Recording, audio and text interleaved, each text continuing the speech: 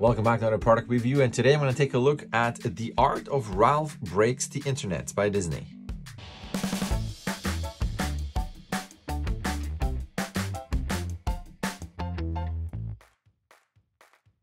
I had this book for a while now. As you can see, it is not exactly in the best condition. Let's take this off. And that's really nice. I like that one. It's a nice color, but again, I've been looking at it for a while and it's been moving around in the office. It's a bit damaged, but that is the front. See the spine.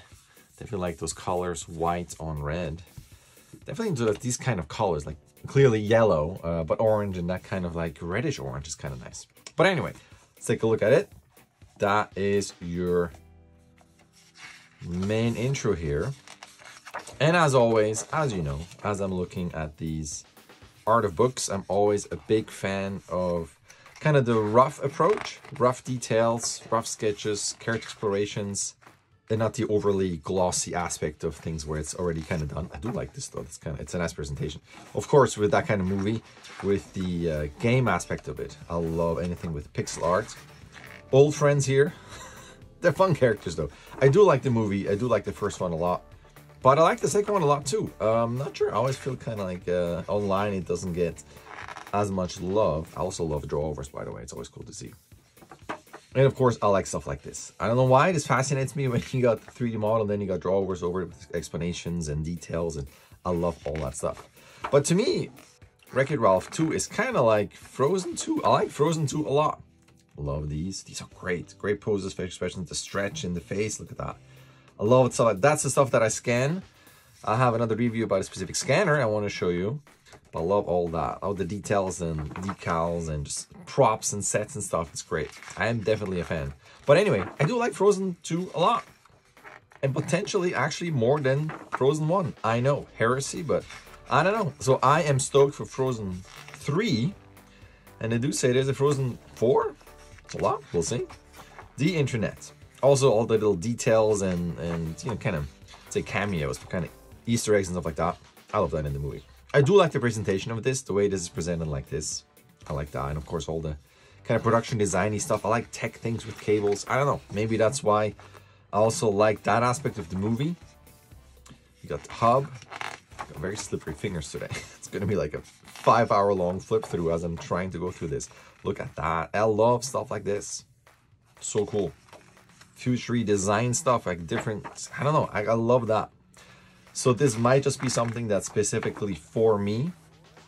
Classic. That almost kind of reminds me of just a Night and Day. That's short. It's awesome. Building the web, little Tetris style. Look at those buildings. They're so cool. I love it. Love all that. That's cool. Such cute designs. Got your Google and YouTube. Instagram, of course, you know, all the references to all the big companies and stuff like that. But I don't know. I'm curious. Maybe leave a comment. Did you like Wreck-It Ralph 2? Yes. Why?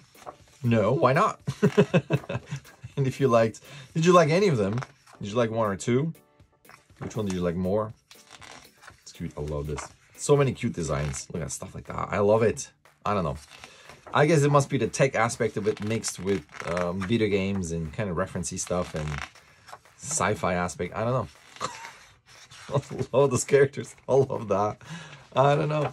I might be in the minority of liking this movie, but that's just how it goes. This guy had a lot of fun animation in there. Facial expressions were great. The timing was great. It's cool to see all the different design variations of this. And again, I like the presentation. I have seen much worse, subjectively much worse art of books. Of course, if you've watched any of my book flip throughs, you know which one is my favorite. I'm gonna let you guess. I'll wait before I blend in the card of my favorite one. These are cool expressions. Because that one just had, to this day, such a bonkers amount of drawovers and tips and how they got to like the 2D aspects of it and animation tips and posing tips. It was just such a cool art book. But I love these kind of character explorations. Always like these because of colors and composition. That's always a great reference. Look at that. I guess I just like those designs. It's like Mitchell's versus the Machines. It's good stuff. Cool poses. She had also really awesome animation in it. It's a fun design. Definitely a lot of posing and expression references, so I'm definitely a fan of this art of book, I have to say. For instance, compared to Frozen 1 and 2 art of books, I felt like Frozen 2 was more my jam than Frozen 1 in terms of the art of book. But then again, there were a lot of drawings and explorations of the characters. That's a... Hold on. That might not fit into the whole thing, but if I can squeeze this in here. That is the top page right there. Slowly go down. So that is this page, that, this here, and that. Of course, inclusion of cartoony Star Wars characters was fun. Anyway, going back to Frozen. I'm talking a lot about Frozen for a Wreck-It Ralph book, though. It's so cool. I love this. And it's just sometimes you see online artists who post their work from the movie, and that is not included in the art of book, which is a bummer. Of course, they can't include everything. This would be a massively big book, which I do, of course, would love to. Love it. This cracked me up. So much fun to animate. Come on. Cool designs, cool mood. Yeah, this is so much fun. I like it. Anyway, so sometimes I see this stuff online and then I get the art of book hoping or thinking that that's going to be in the book as well. And then it's not. And that was kind of the bummer for the Frozen books. This also cracked my little one up, especially at the end. Acknowledgements. Color keys.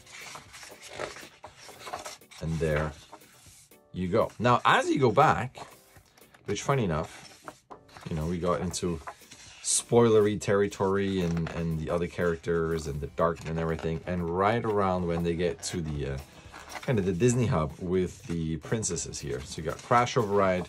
You got these that are really fun. Love seeing all of this. I guess maybe because it's a crossover of a different franchise and maybe, I don't know, licensing or whatever it is. There is nothing Star Wars related, no little explorations of the characters, little designs, which was a bummer when I first got it. I thought that would be kind of cool to see. Maybe they started really cartoony into more of the realistic depictions of the stormtroopers and stuff like that. But that is not to be found in this book. But there you go. That is the flip through. Again, I'm back. It's really fun. I like it. There's a lot more. I got a bunch. There's a bunch in there. But I think the next one is going to be Puss in Boots. Still wrapped. I haven't looked at it yet. Shiny, shiny, shiny. Not open yet. So I think that's going to be the next one for next week. And that is that. Thank you for watching. As always, like and subscribe for the algorithm, all that good stuff. If you want to see more of my flip throughs and reviews and kind of, you know, my rambling as I flip through the books. But there will be more on this channel. As always, kind of check it out if you want to browse around. And that's that. I'll see you in my next video.